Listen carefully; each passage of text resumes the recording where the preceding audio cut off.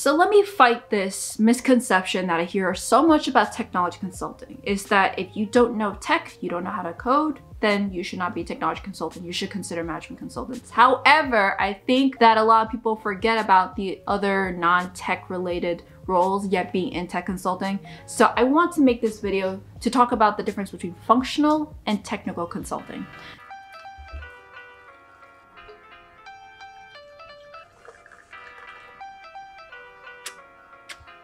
So I'm gonna be bringing in my boyfriend at one point to talk about what he does in his daily life, because it's very different from me. We literally do Workday implementations, but we do completely different things.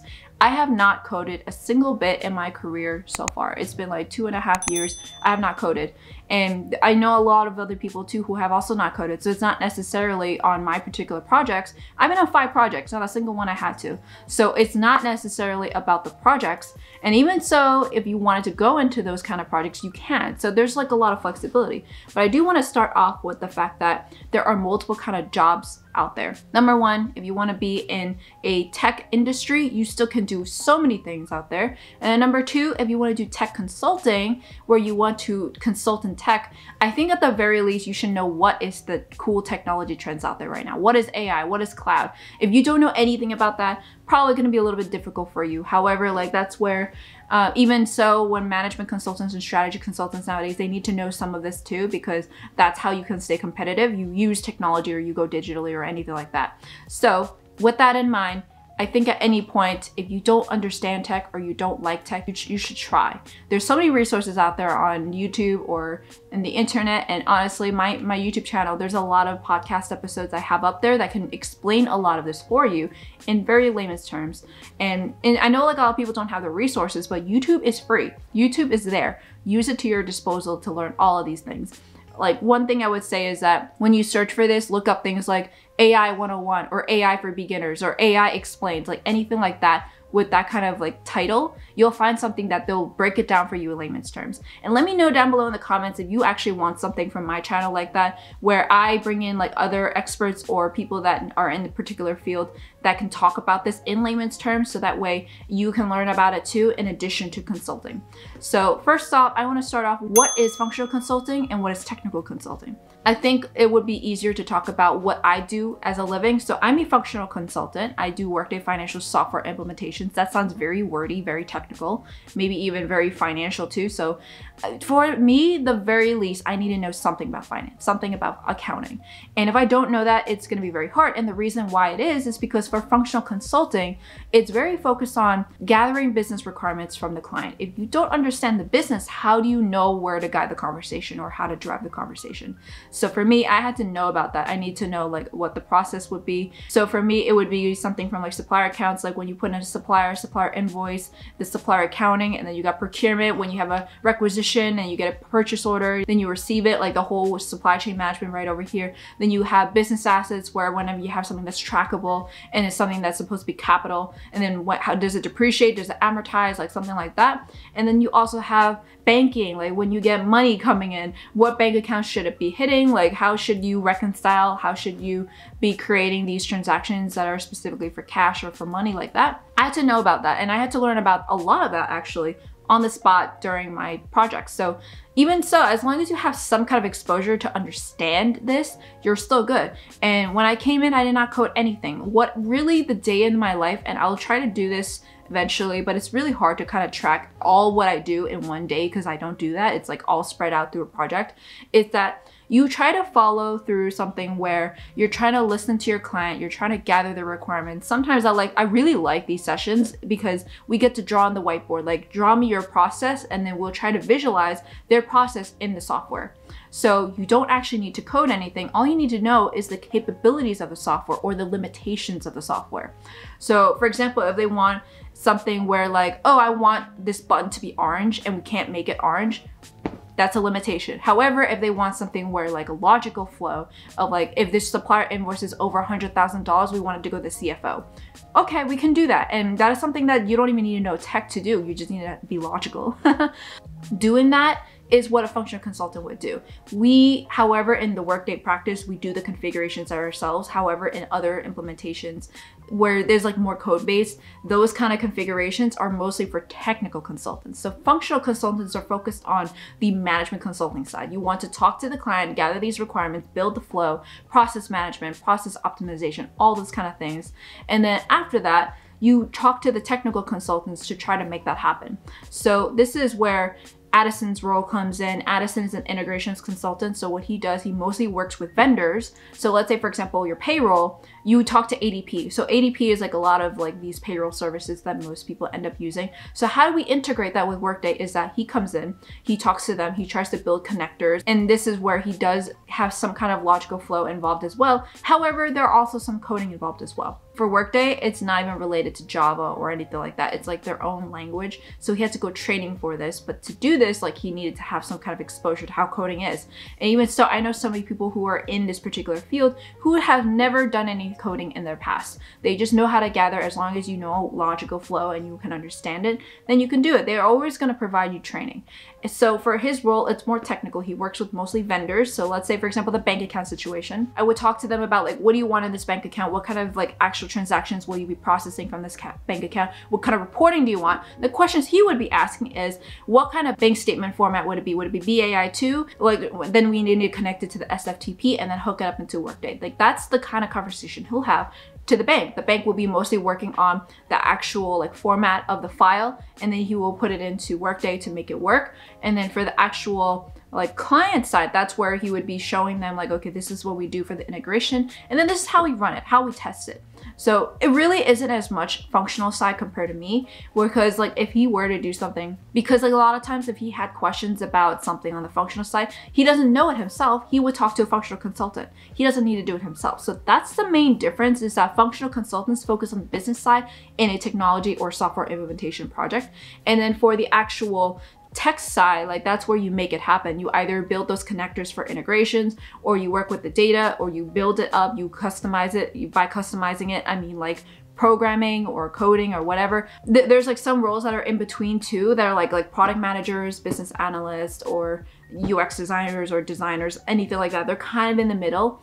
And one thing I do want to mention though is that I would say, like, if you don't know what a functional consultant does, we're most similar to what a business analyst would do. So business analysts would typically be on the client side, functional consultants on the consulting side.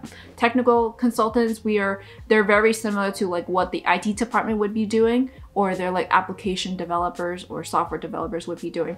That's kind of like their parallel. They would be working with them, and then we would be working with their functional teams. So when we work with their functional teams, like let's say for example, procurement, we would be working with their procurement team, rather than we're not working with their IT team compared to them. We're still working with the IT team if there's any particular overlaps, but that's honestly it.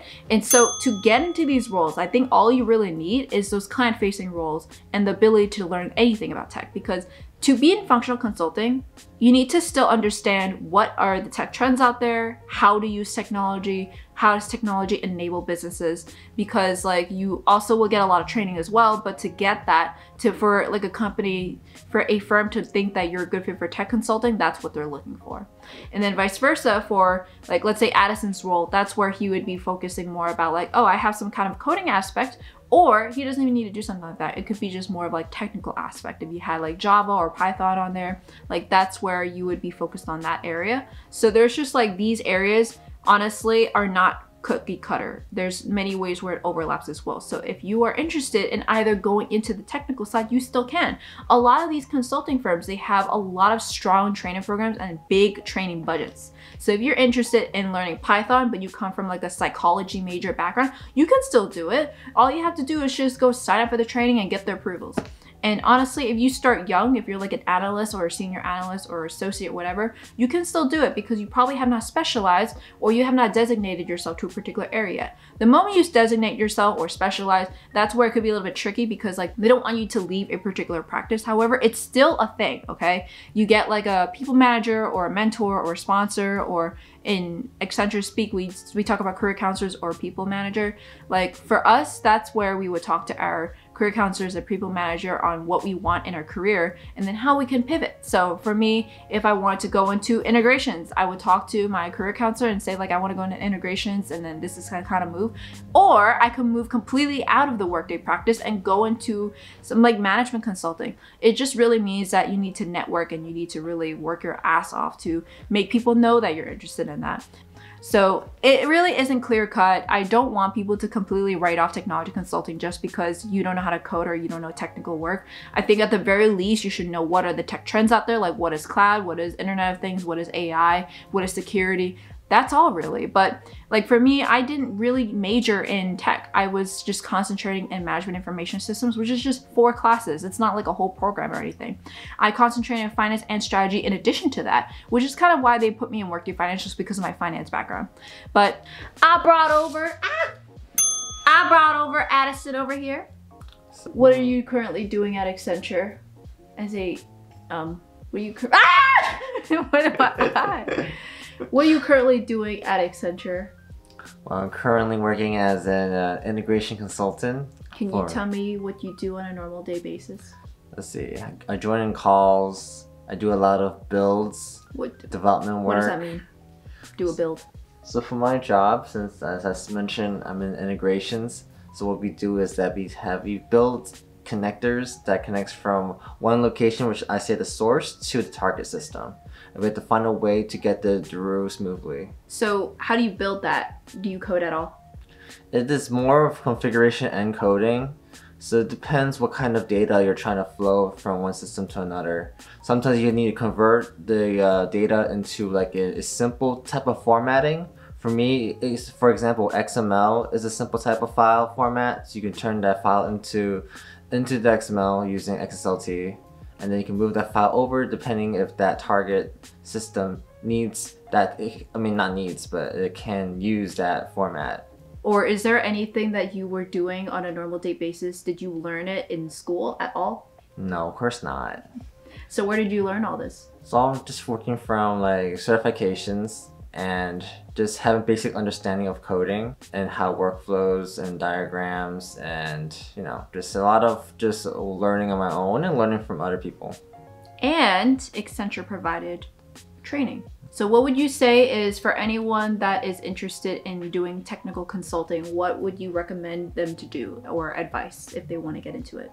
Technical consulting, well, I say first have a background at least in for example, computer engineering or something to do with computer science. You need to at least understand how to code and how the technology works behind. So, I mean, there's a lot of ways you can do it. You could do a boot camp, do school, or just learning from YouTube. Do you think you could technically come in as a business major and then do integrations? I mean, it depends if you have both backgrounds. If you're just all business, I don't think you will understand all the terminologies. So you have it here. That's the difference between functional and technical consulting. For functional consulting, you need to know the business side more than you need to know the technical side, but you need to understand the technical side. And then for him, as you said, you need to know about the technical side, and you can do that through in school, boot camps, learning on your own, YouTube. Are you gonna finally do a YouTube channel? Are you gonna learn? Are you gonna teach them?